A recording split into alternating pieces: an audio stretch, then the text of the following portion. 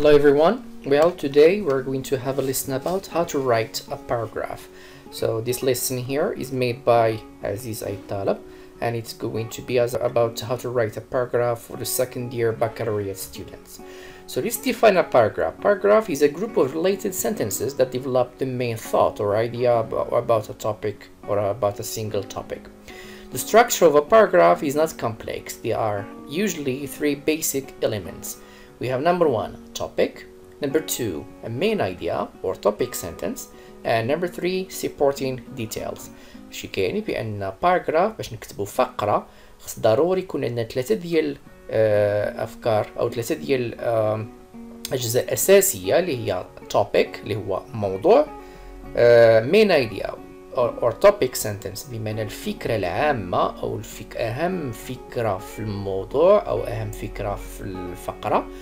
supporting details بمعنى الأفكار الداعمة ديال topic sentence. So the topic sentence states the main point or a controlling idea. وهادشي اللي قلنا بأن topic sentence دائما هي اللي كتحدد لينا الموضوع علاش. Often it appears at or near the beginning of a paragraph. يعني في الغالب كتكون في البداية ديال الفقرة.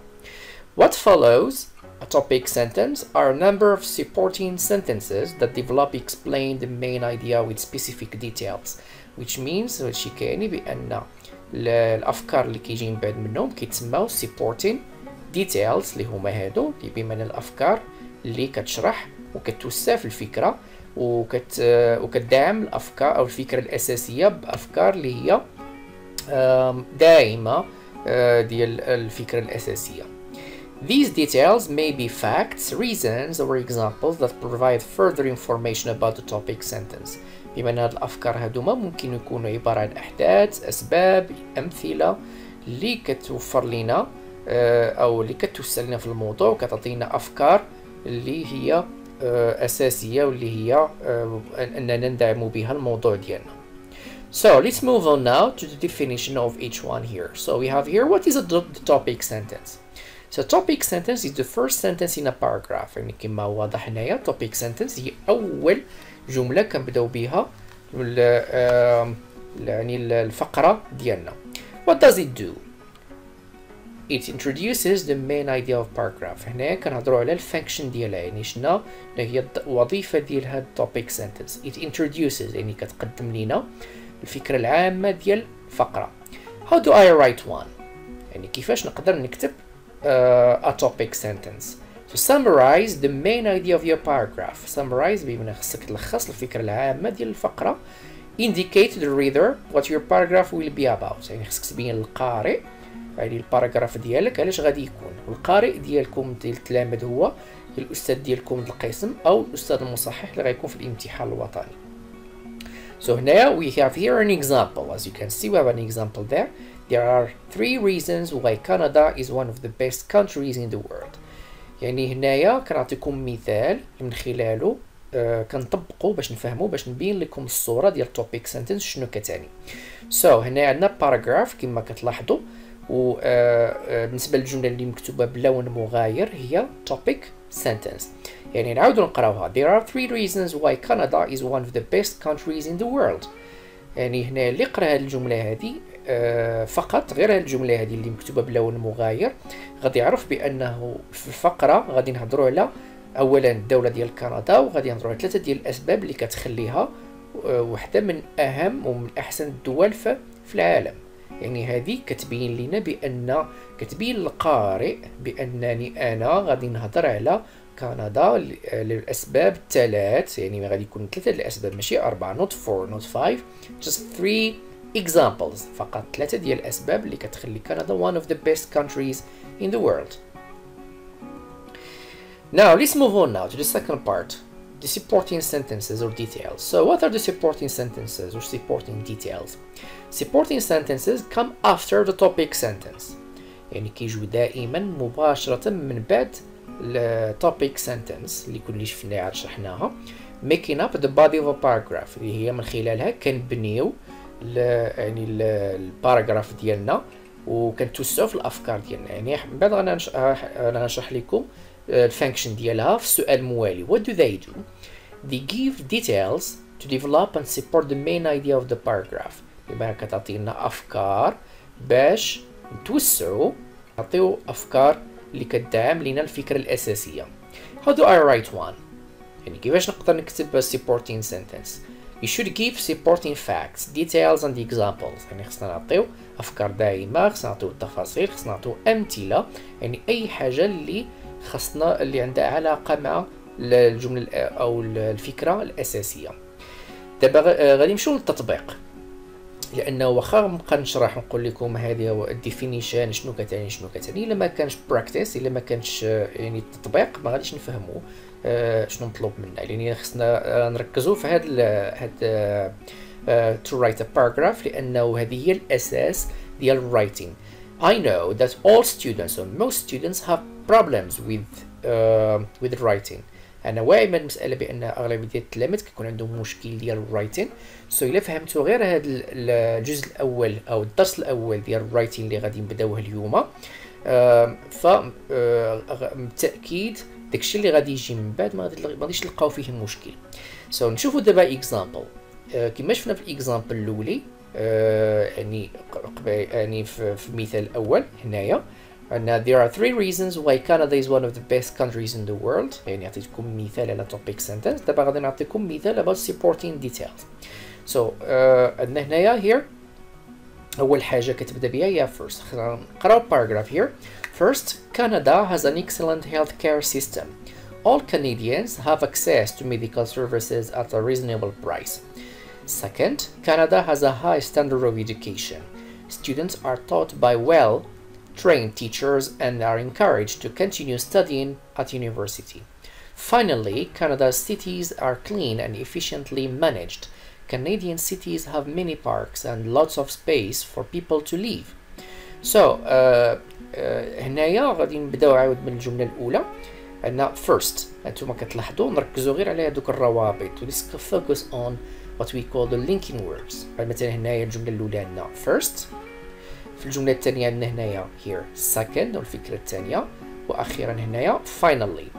بمعنى في الحالة هذه احترمنا the topic sentence. يعني قلنا هنايا 3 reasons حنا احترمناهم. يعني خصنا نحترموا هذه المسألة هذه. إلا كنا غنهضروا على جوج الأسباب في التوبيك سنتنس، خصنا في supporting details نعطيو جوج ديال الأسباب. قلنا 3 خصنا نهضروا على 3 4 وهكذا الدوالي. يعني so we have to bear in mind this one. Number 2 اجي نحلو مثلا هاد first كتبدا هنايا من first here حتى second. Here we have 2 sentences. عندنا جوج ديال الجمل. الجملة الأولى first Canada has an excellent healthcare system. بمعنى كندا عندها واحد النظام صحي متميز أو يعني ممتاز. هنايا we give here the first situation، يعني the first argument. عطينا الحجة الأولى اللي كتدعم أنه كندا كتعتبر من واحدة من أحسن الدول في العالم. علاش؟ لأن عطينا السبب الأول لأنه كتميز بنظام صحي ممتاز. انتبهوا هنايا بالنسبة للجملة الموالية all Canadians have access to medical services at a reasonable price. بمعنى جميع الكنديين كيستافدوا من خدمات طبية بأثمنة اللي هي معقولة أو أثمنة اللي هي مناسبة وفي المتناول. يعني كتلاحظونا ما بين first و second كاين جوج ديال الجمل. الجملة الأولى اللي فيها first اللي كنعطيو فيها الفكرة الأساسية، والجملة الموالية اللي هي all Canadians have access to medical services at a reasonable price. بمعنى كنعطيو بحال فكرة داعمة للجملة اللي قبل منا، لأن هذا هو الأساس اللي خصنا نتعلموه دائما في الرايتين. يعني خصنا نكتبوا الجملة الأساسية أو الفكرة الأساسية من بعد منها فكرة اللي هي كداعمة. أنتم غتلاحظوا بالنسبة للجملة الموالية اللي كتبدا second Canada has a high standard of education. بمعنى هنايا كندا عندها مستوى عالي ديال التعليم. Students are taught by well-trained teachers and are encouraged to continue studying at university. بمعنى التلاميذ كيتم التأطير ديالهم أو التدريس ديالهم من طرف أساتذة اللي هما well-trained، يعني عندهم تكوين عالي. وهاد التلاميذ هادوما يعني كيتم التشجيع ديالهم باش يكملوا studying، باش يكملوا الدراسة ديالهم في الجامعة. إذا هنا في هاد الحالة هذه عاود نفس الشيء. عندنا second عطينا يعني الفكرة الدائمة الثانية. ديما خصنا نعقلوا هاد المسألة هذه، كنعطيو الفكرة وكندعموها. فكره وندعموها. هذا هو المساله اللي خاصكم تنتبهوا لها concerning writing paragraph. يعني من هنايا بحال غادي نعتبروا الدرس ديال اليوم هو ملخص اللي هو اللي غادي نشوفوه بالنسبه للانواع الاخرى ديال الرايتين. يعني هذا هو الاساس. الا خدينا البيسكس، الا خدينا الاساس في هذا الدرس هذا، داكشي اللي غادي يجي من بعد ما غاديش تلقاو فيه مشكل. دابا ننتقلوا للجمله المواليه اللي هي finally Canada's cities are clean and efficiently managed. بمعنى كنهضروا على المدن ديال كندا بانها نظيفه ومنظمه. يعني مثلا ما كاينش عشوائيه في يعني بالنسبه للناحيه المعمار الى اخره. في كندا كلشي منظم، كلشي في المكان ديالو، ما كاينش عشوائيه في البناء. وحنا غادي نشرحوها اكثر. عندنا Canadian cities have many parks and lots of space for people to live.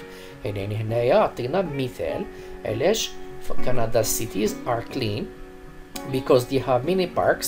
يعني عندهم مجموعة من حدائق and lots of space for people to live. بمعنى عندنا الناس عندهم أماكن كثيرة في الواحد أنه يعيش ويسكن إلى آخره. إذا هنايا كخلاصة supporting details و supporting sentences يعني الدور ديالها هو أنها كخلينا نتوسعوا في الأفكار وكنعطيو arguments. بمعنى كنعطيو الحجج ديالنا، كنعطيو أمثلة، كنعطيو أسباب إلى آخره على حسب النوعية ديال الرايتين. كنهضروا على باراجراف، على الفقرة بصفة عامة، وهذا خصكم تنتبهوا لهذه المسألة هذه، لأنه باراجراف واحد من الأنواع ديال الرايتين اللي كيتحط بشكل تقريبا في 3 سنوات الأخيرة 4 سنوات الأخيرة بالنسبة للامتحانات الوطنية كيتحط بشكل مستمر. ومن بعد حنا غادي نشوفوا يعني writing examples. غادي نشوفوا نعطيكم نماذج ديال المواضيع اللي تحطت في الامتحانات الوطنية السابقة. دابا نشوفوا الحالة الأخيرة اللي هي closing sentence. So we have here what is the closing sentence. The closing sentence is the last sentence in a paragraph.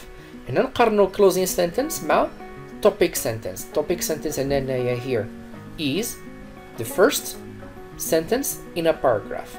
بالنسبة ل closing sentence عندنا the last sentence in a paragraph.